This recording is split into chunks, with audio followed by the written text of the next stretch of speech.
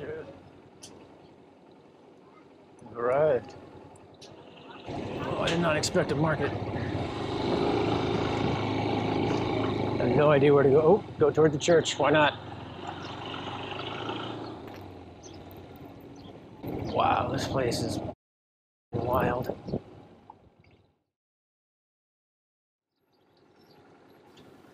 What I found out in my life is that anytime the thinker is identifying with things that makes me different than other people, then that's my ego thinking my thoughts. When I'm identifying with the things that make me the same, that I have in common with everybody, that's my true self thinking my thoughts.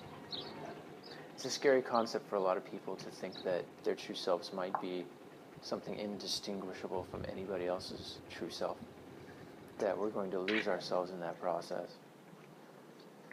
And it's not incorrect.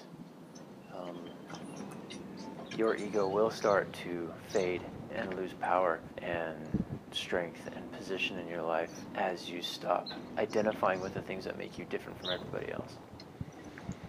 What the ego doesn't understand is the heavy, heavy price that you pay when you identify that way. It's an identity of separation.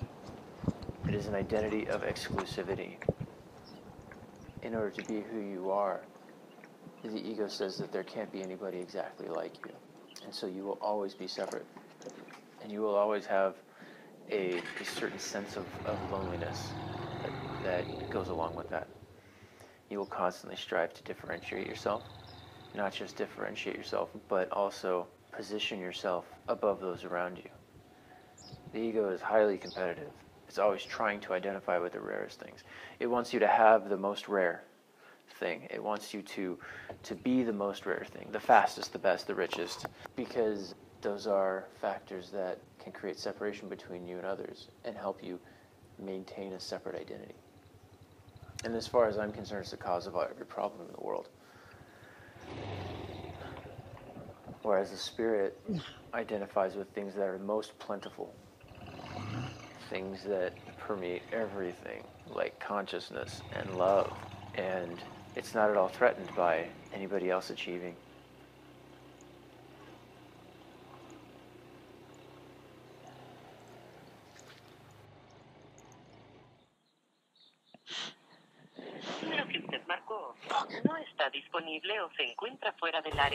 Looking for a White House with red and an open door, and let's see how this goes. As usual, right? Is that my catchphrase? Let's see how this goes.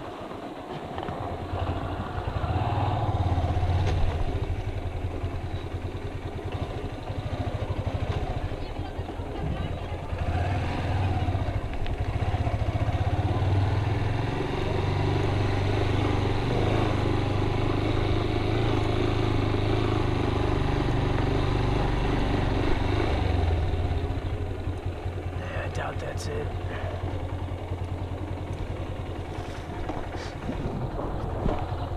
Oh.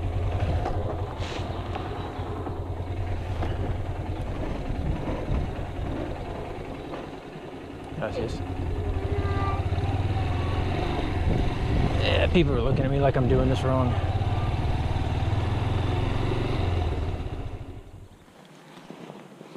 All right. Just tell me, you're looking for the green guy? Oh, it works out. The girl that I'm staying with for the Airbnb is a Danish girl who grew up here till she was 10. I lived here till she was 10. Moved to Daneland, as I like to call it, Denmark, and then moved back. She's an artist, she's a singer, and a writer, and she hosts people. So, really interesting to find someone living here like that. I imagine there's probably an expat community here, because this place is really interesting. She says, the lady at the place says to go up. I hate that stone. I don't like you, brick. I'm glad I flattened my tires. this would not be doable. Are you kidding me? Oh my God. Whew. This is about to get real. Oof. Oh. Ugh.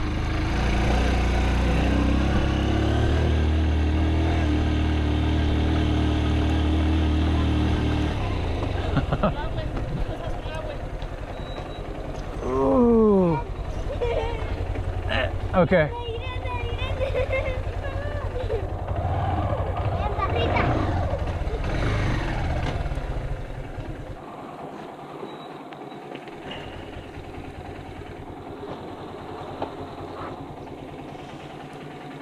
Dude.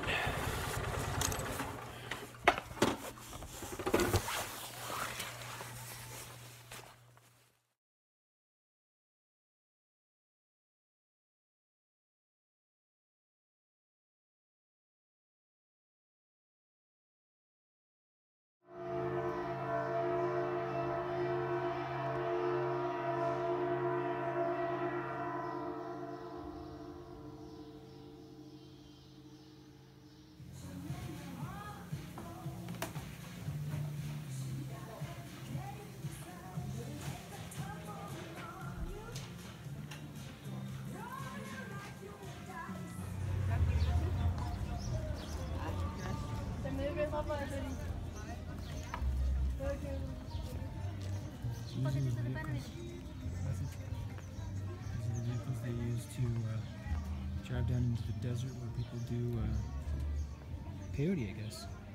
They have some experiences. Words.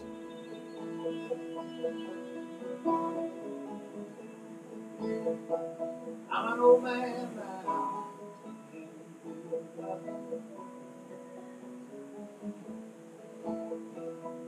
Young folks don't pay me no.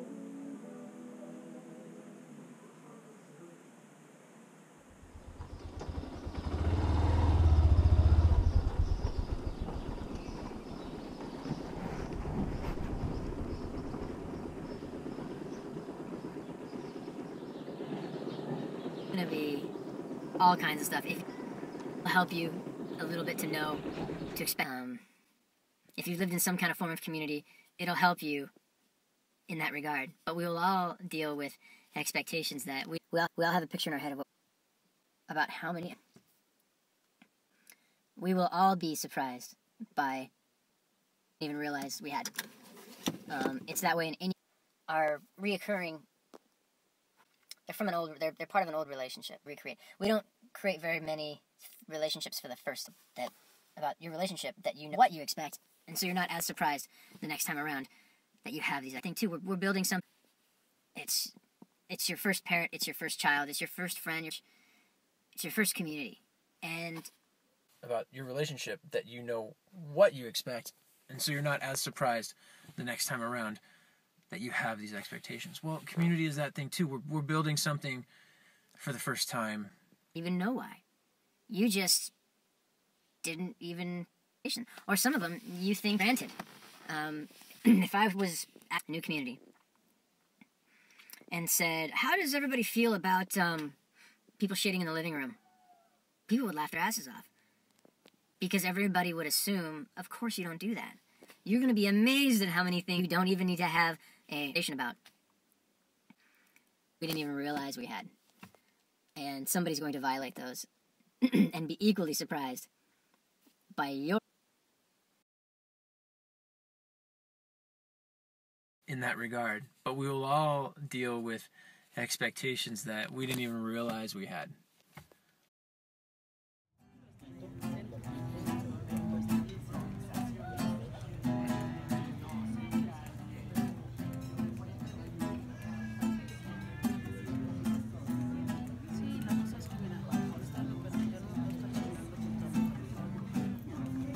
Sí lo podría estar haciendo.